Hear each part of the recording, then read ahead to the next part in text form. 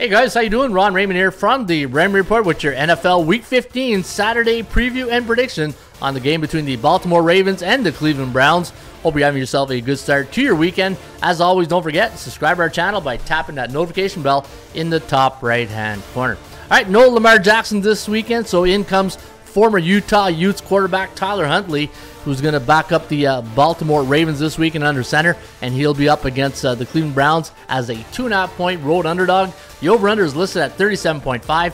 ATS forecast system play going to lean with the Browns in this one, 20-17. The over-under to land on 37.8. So we do like it to go a hair over the total as a forecast. But you know what? I think I'm leaning more towards the under. And if you look at Baltimore's last 5 games, they are 4-1 straight up, 2-3-0 against the point spread, and 1-4 to the under.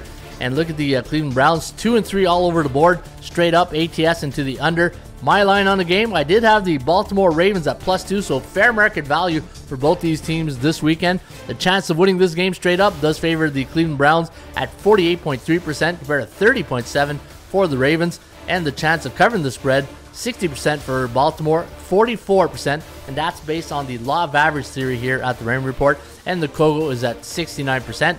COGO stands for chance of game going over the total, and the reason why this is very high is because the last 3 games for Cleveland have gone under the total, while the last 2 for Baltimore have also gone under the total.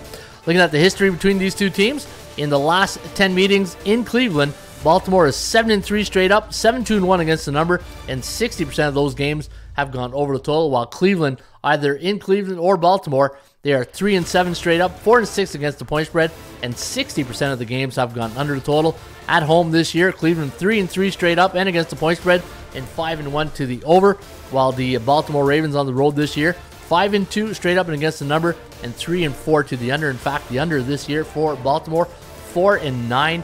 And again, that's where I'm leaning this weekend. In fact, when I go look at some of the numbers, you can see here on the edges here at the Raymond Report, a lot of numbers favoring the under.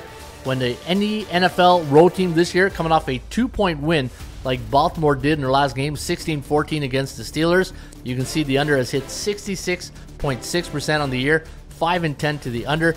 And if you look at right here, any home team this year in the NFL coming off 3 unders, 16-35 and 0 to the under. So give me the under this weekend. If you want to feel a little bit better and you want to get hooked, take under 38.5, buy the extra half a point, go 38, and let's see if we can cash you a nice winning ticket between Baltimore, Cleveland under the total this Saturday in Cleveland.